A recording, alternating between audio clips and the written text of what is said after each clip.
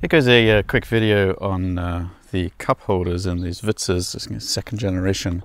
This is a 2006 Vitz or Yaris. This car was stolen. I'll talk more about that in another video, but this is where the cup holder goes. The reason we took it out is it was full of glass. The smashed window there, the quarter glass.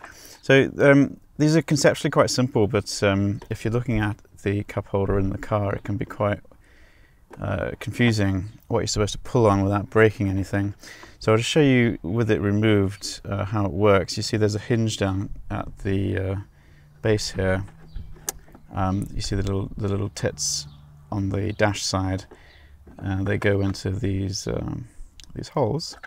So that's the hinge, and the arms, which is controls how far the cup holder comes out.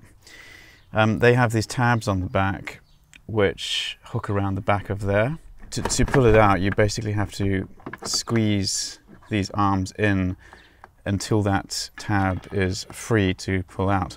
And it's quite difficult to do because the slot here is not really wide enough. It tends to, when you squeeze it this way, the arm hits here without clearing.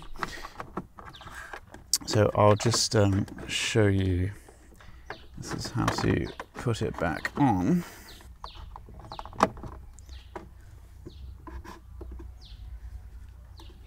There are little ramps on the inside of that, so it actually snaps in quite easily.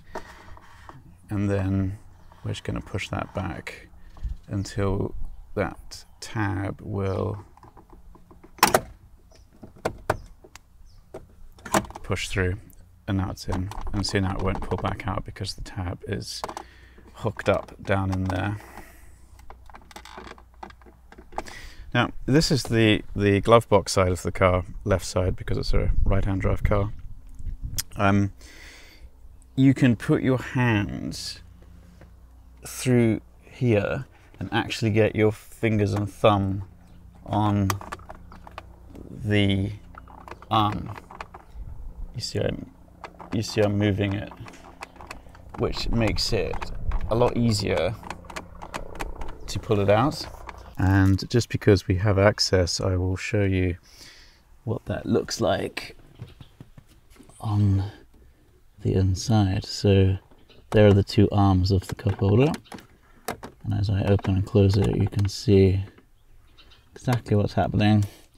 And to get it out, what you need to do is squeeze that.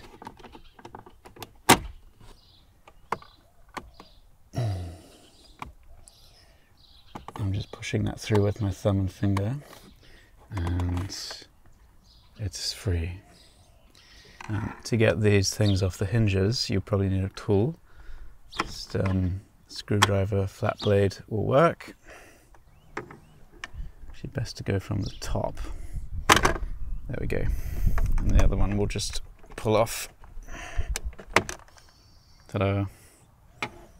Coming across to the driver's side one, which is a bit harder, you can still access it. You can try doing it from the outside, but I think you'll have more luck if you do this. So this little box here, just bear in mind that on American and European cars, everything will just be mirrored, and pay no attention to the stolen car evidence. So this little thing just pulls out. You pull it, actually this one from the bottom, sort of pull it out and up, and then it just slides out those hooks, those that go through this slot here. Once you've got that out, you can again, in fact, see if I put my hand in there. You've got to be careful because there's the wiring behind these switches, so just feed your hand behind that or around the wires.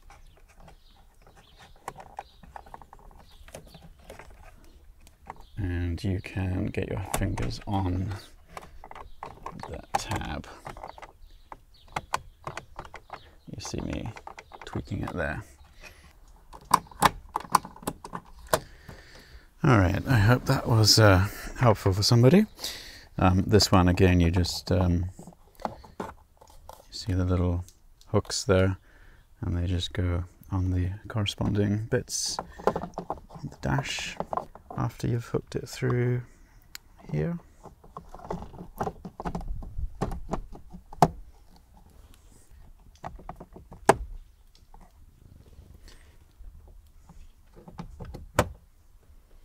Okay, I hope that was helpful.